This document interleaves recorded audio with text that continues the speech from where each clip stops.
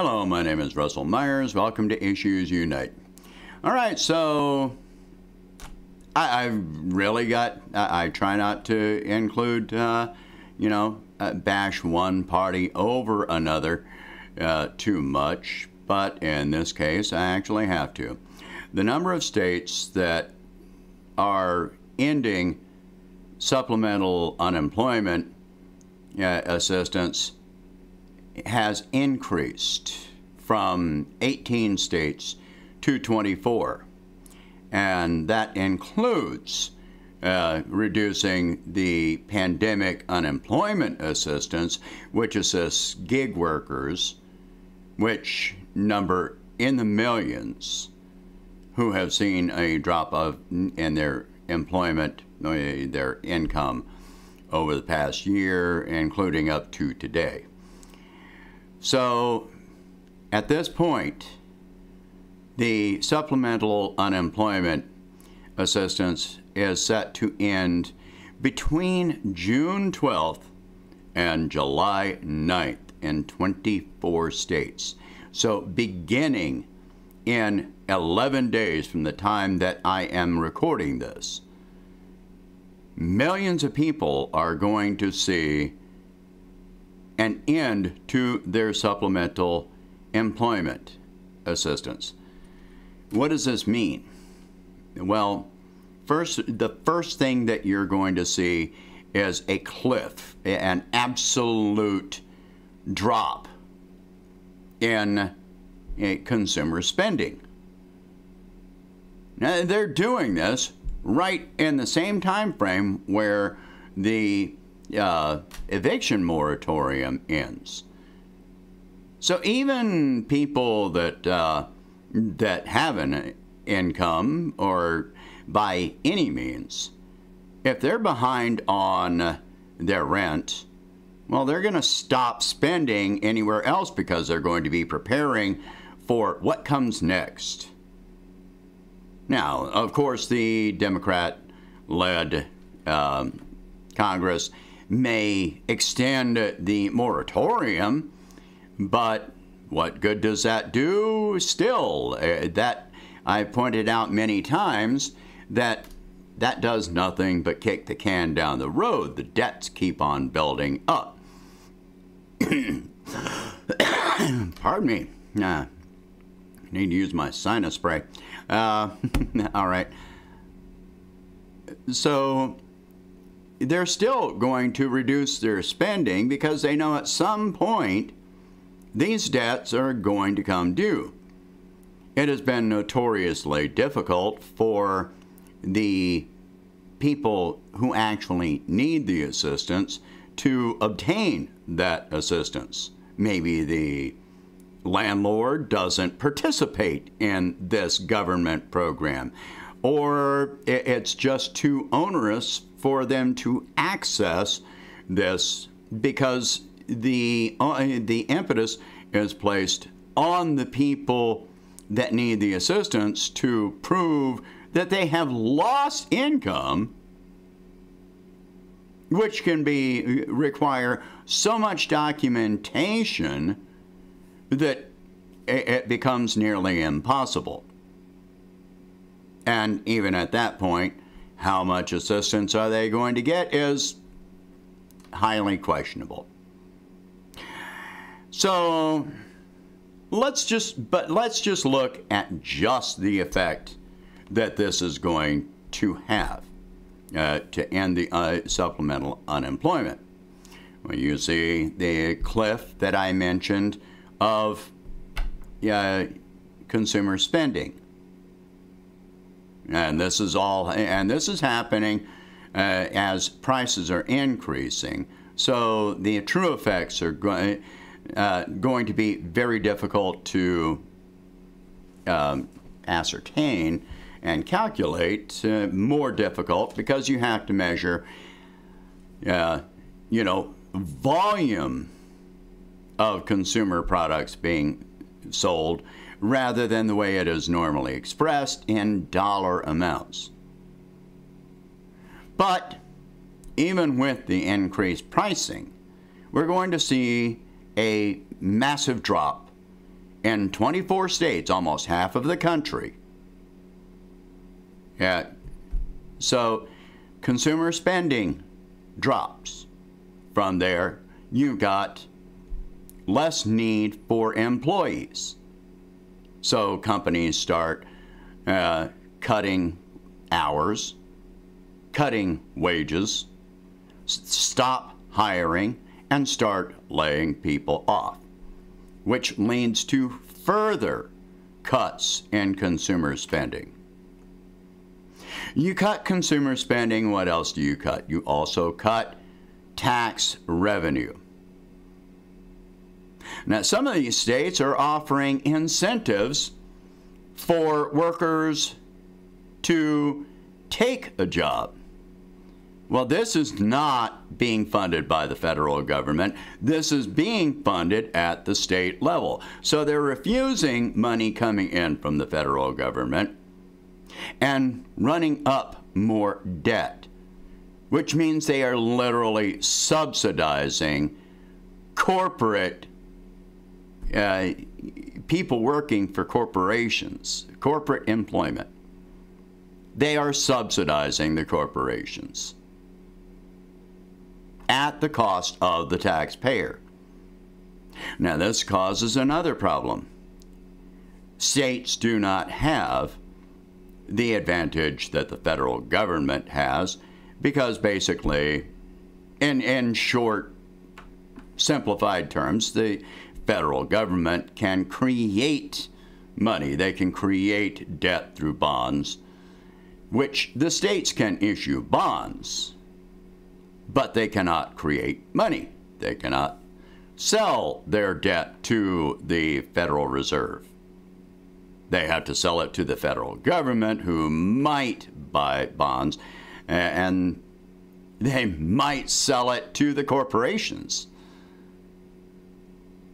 But no matter what, the state is running up debt, which will have to be paid at some point, even as they are causing a reduction in consumer spending and a reduction in tax revenue, enabling them to pay off that debt, which means we are going to start seeing states defaulting on debt, which reduces their credit rating, which makes it less likely they will be able to issue further debt in the future as they continue down this road. Well, all right, go from there. We already have a crisis. We have a crisis in our infrastructure. So the Republicans are also not wanting to spend money on infrastructure at the federal level. They are cutting their tax revenue intentionally. I would like to say that this is just ignorance, that they cannot look further down the road. But these people have entire teams of financial advisors which are telling them that this that I'm telling you is going to be the end result. They know that, and this takes this from the realm of uninformed, unintentional, politically driven ignorance into the realm of intentional malevolence. This is nothing short of evil. So you cut tax revenue. Where is the first place? Republicans and their deficit spending or debt concern. Where are they going to make cuts first and foremost to try and allegedly level off this debt that they're racking up? Well, the first thing they're going to do is cut funding for social support programs. So they are cutting unemployment a social support program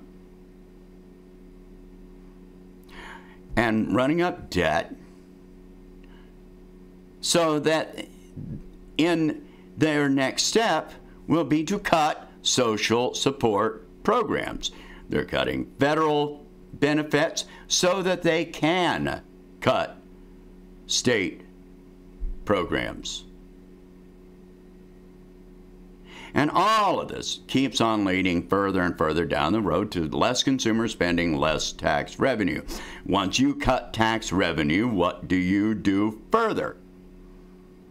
After you reduce social support programs, well, then you're going to cut spending on what? Infrastructure, education, etc. Anything that helps the public is going to be cut further and further and further. And that means the states will end contracts. They will, which support state, local businesses, which means more layoffs, less spending on infrastructure, which benefits the public. They lay off teachers. They close libraries. They reduce spending, of course, on elections. They close polling places. All of this is on purpose. And this is a race to the bottom. They are literally taking the United States and turning it into a third world country more than it already is. All right, so, all of this makes it sound like this is only going to affect the people at the bottom of the income spectrum. But this is not true. This is going to affect people at every level of the income spectrum. Some people that have been, getting the unemployment, well, they still have assets such as stocks and so forth. And okay, so you take away that income, well, they're going to have to make it up somehow, which means what? They're going to start selling off stocks. At first, this is not going to be, significant and highly visible phenomenon, but it is going to have an effect, enough that we will see it on the stock market. Of course, this keeps on going up the chain, though. You reduce consumer spending, well, now you're affecting what? Franchise owners as well, and small businesses. Well, those people own assets as well. They say it's going to be on a continuum. It's going to be a continuing effect where these people, because they are seeing less and less income themselves, are going to start selling off their more liquid assets, such as stocks.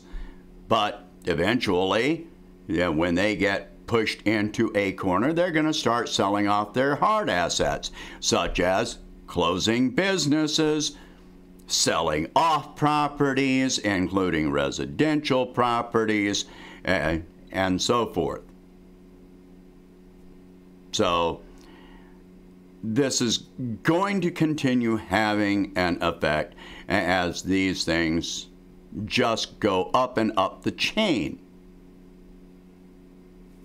And when the people that are less affected directly by income, etc., see their stocks dropping, well, they've seen gains, which they don't want to lose. They're going to want the liquid assets before the stocks drop. They're going to start selling off those assets as well. Sooner or later, At some point, this is going to affect the stock market going further and further up the chain there. If companies are not making profits and paying out dividends, then why are you going to hold the stock?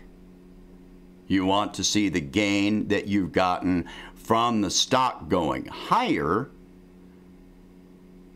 You invest in these things so that you make a profit, either by dividends or by selling off the stock. So if you're not making a dividend, which is going to drop because of lower consumer spending, which will be delayed for a while by laying people off to cut expenses, but sooner or later, this cycle can only go so far. So they will no longer be paying out dividends, and people start selling off the stocks. Now, of course, I've pointed out before, the purchase and sale of stocks does not generate any tax revenue. So what are people going to do with this money? If they're not using it to live on, then if they have enough beyond what they need to live on, well, then they're going to turn to other investment vehicles such as precious metals. Probably not some, but not as much into cryptocurrencies. Cryptocurrencies do not offer a tax shelter, but if you buy into, silver, gold futures, precious metals futures, that is still a tax haven. If you're invested in this, then you don't have to pay taxes on that, and even if you do, it's from the sale of these assets, you pay the what the heck do you call it? Capital gains, which is taxed at a much lower rate than wages are paid at. So, but as long as you keep that money going into investments and take out only a small amount, you're only paying 20% on what your gains are. So we're going to see more. The money is not going to come flooding back into the market and being spent.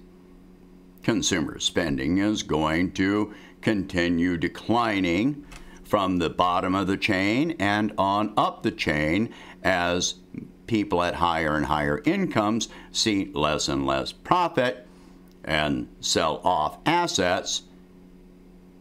So this is a race to the bottom. You're going to see mass store closures, eventually more when it reaches the top of the chain. We've already been seeing more in the last 2 to 3 years, more corporate bankruptcies than at any time, and closures than at any time in history.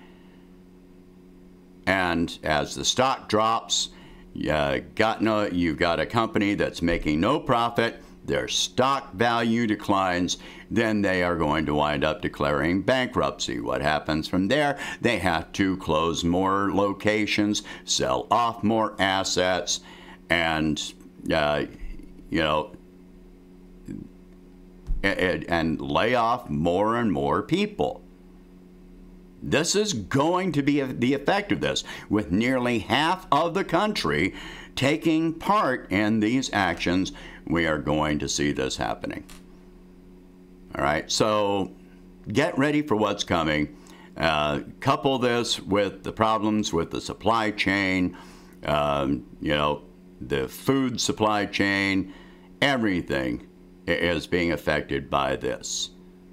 And that's before you even get into the steps that China is taking, which is, in effect, subject for another video, because this one has gotten much longer than I intended it to be. All right, so share this video. Talk about these subjects. If you can, please donate $1 a month to help expand the channel. I'll catch you in the next one.